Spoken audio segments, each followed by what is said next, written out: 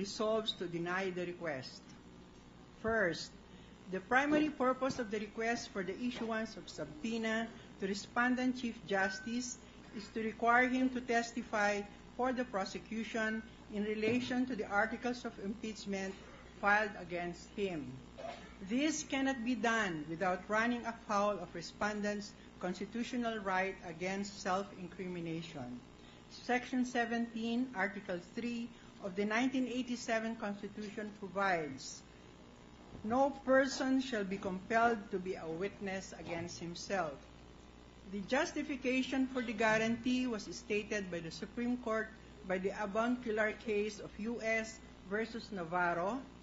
The Supreme Court ruled, "It was established on the grounds of public policy and humanity.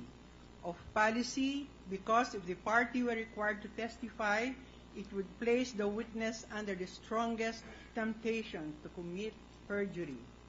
And of humanity, because it would prevent the extorting of confessions by duress."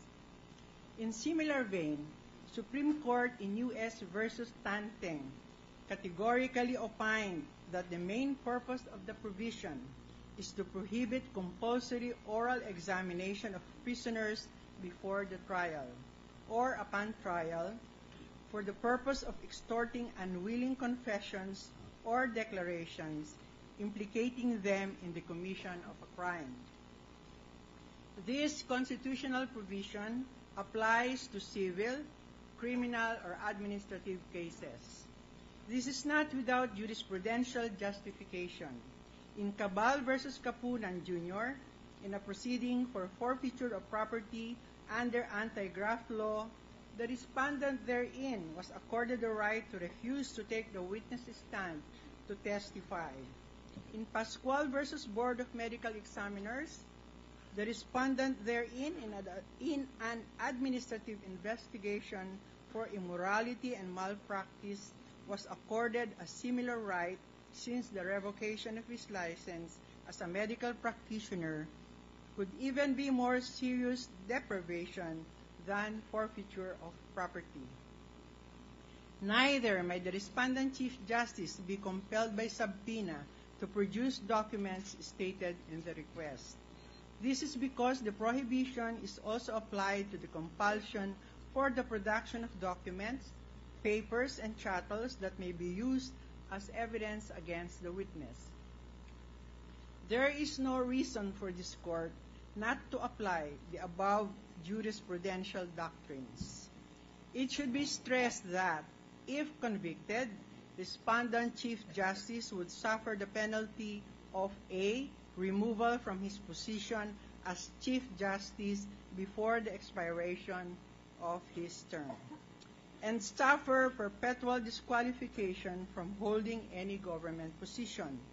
Therefore, it would violate the constitutional right of Respondent Chief Justice against self-incrimination if he would be compelled to appear and testify against himself by virtue of a subpoena directed to him by the court upon the request of the prosecution. Second, it must also be emphasized that even under the rules of procedure on impeachment trials of this court, the person impeached is not required to attend the proceedings. The only consequence of his failure to appear is that the proceedings shall continue in his absence. Thus, the Senate impeachment rules provides to wit. Number 7, upon the presentation of articles of impeachment and the organization of the Senate as hereinbefore provided, a writ of summons shall be issued to the person impeached, reciting or incorporating said articles and notifying him/her to appear before the Senate upon a day and at a place to be fixed by the Senate and named in such writ, and to file his/her answer to said articles of impeachment within a non-extendable period of 10 days from receipt thereof, to which the prosecutors may reply within a non-extendable period of 5 days therefrom, and to stand to and abide by the orders and judgments of the Senate. Such writ shall be served by such officer or person named in the order thereof, not later than 3 days prior to the day fixed for such appearance of the person impeached, either by the delivery of an attested copy thereof to the person impeached, or if personal service cannot be done, service of the writ may be made by leaving a copy with a person of sufficient age and discretion at his/her last known address or at his/her office or place of business. And if the service of such writ shall fail, the proceedings shall not thereby abate, but further service may be made in such manner as the Senate shall direct.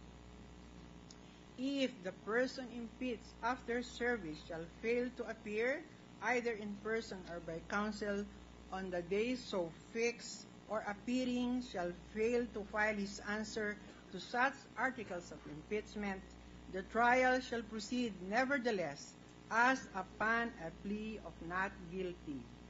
If a plea of guilty shall be entered, judgment may be entered thereon without further proceedings. Anent the request for the issuance of subpoena duces tecum and ad testificandum to the respondent Chief Justice's wife, Cristina R. Corona, the court also denies the same. The last sentence of Section 6 of the impeachment rules state that, quote, the provisions of the rules of the Senate and the revised rules of court shall apply suppletorily whenever applicable, close quote. Thus, the court is of the considered view that Section 22, Rule 130 of the revised rules of court squarely applies. It provides, quote, Section 22, disqualification by reason of marriage. During their marriage, neither the husband nor the wife may testify for or against the other without the consent of the affected spouse, except in a civil case by one against the other, or in a criminal case for a crime committed by one against the other, or the latter's direct descendants or ascendants, close quote. The reasons given for the rule are, number one, there is identity of interest between husband and wife.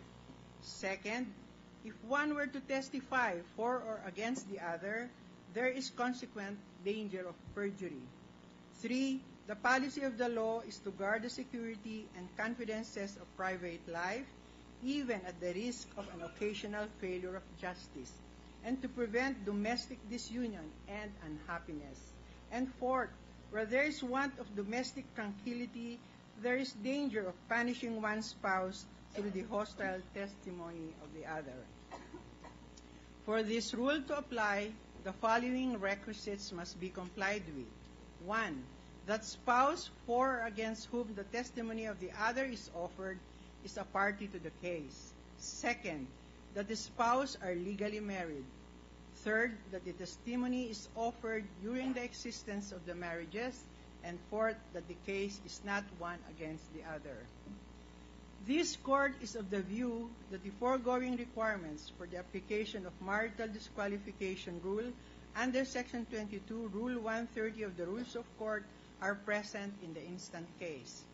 For one, it is an admitted fact that Mrs. Cristina Corona is the wife of Respondent Chief Justice and that she sought to testify during the existence of her marriage with the Respondent Chief Justice. Secondly, the request for the issuance of subpoena to Mrs. Corona is for her to testify in favor of the prosecution.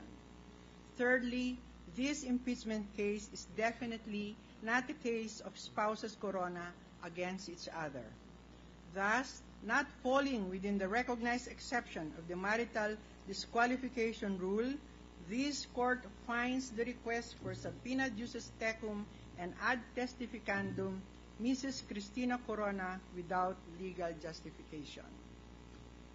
As far as the request for the issuance of subpoena to Respondent's Chief Justice children, Carla R. Corona Castillo and Francis R. Corona are concerned, it should also be stated that these are also disallowed. Section 25, Rule 130 of the Revised Rules of Court provides that, open quotes, Section 25, Parental and Filial Privilege. No person may be compelled to testify against his parents, other direct ascendants, children, or other direct descendants, close quote.